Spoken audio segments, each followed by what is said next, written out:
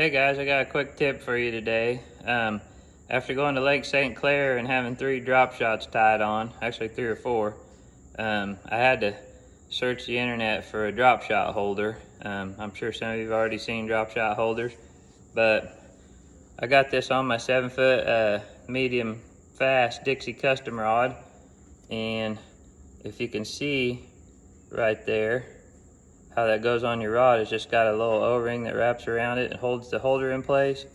Put your line through there, hold your weight, saves your sanity. We all know how these drop shot weights sling around. The ones that I went with, which had the best reviews, were these right here, the Drop Shot Jock. So there was 5 in this pack. They sell them individually. I think they have a 3-pack and a 5-pack. So I believe I got these on Tackle Warehouse. Get online, give these a look. Save yourself some headache with drop shot setups in your rod locker.